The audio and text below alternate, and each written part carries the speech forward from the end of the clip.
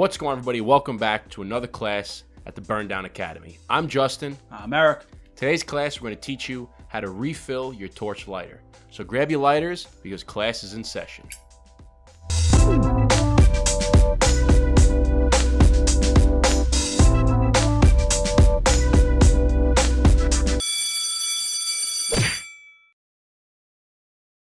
What's going on, everybody? Class is in session. So today's class, what are you going to do when you got no more butane left in your torch? So there's two things that you have to do to refill your torch lighter.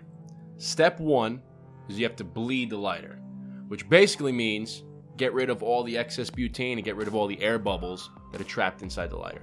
Step two, you got to know how to refill your lighter. So let's start with step one. It's a good place to start. Fortunately, Eric's lighter is out of butane. Got no more. Nothing left. It's done. So we need to bleed the lighter. We need to get rid of all those air bubbles, any excess butane that's kind of trapped in there that's not really lighting. So how do you do that?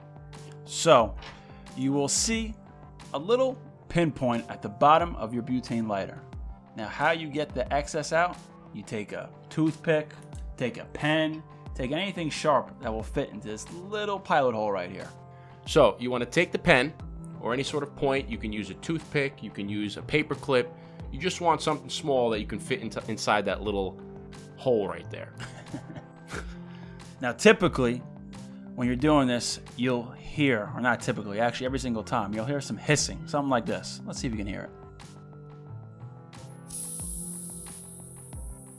So what he's doing is he's letting all the air out and all those air bubbles that are trapped inside the lighter.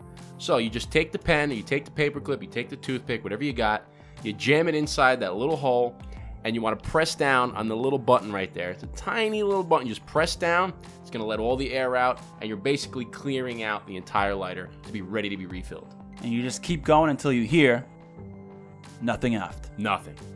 So now let's move on to step two, refilling the lighter. So you have your butane, you have your lighter.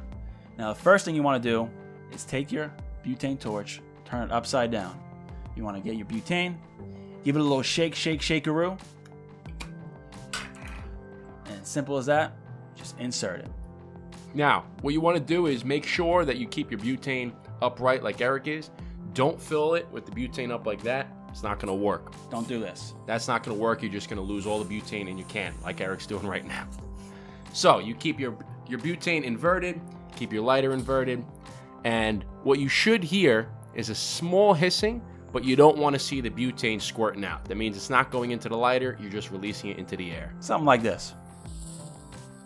Yes, so when you hear that, the butane's going in. If you start seeing it squirt out, the butane's not going in. You want to make sure there's no excess. You don't want anything popping out of here because you're not getting anything into your butane torch. So you keep holding it like that, keep pressing down. When the lighter's full, you won't hear that hiss anymore.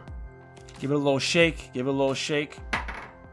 So now, once you think it's full, you just gotta give it a little test. It's lit! Sometimes it will take 1, 2, 3, 4 presses to get the butane in the torch, but usually you'll be good. So that's how you refill a torch lighter. Thanks for joining this class at the Burndown Academy. Class is adjourned.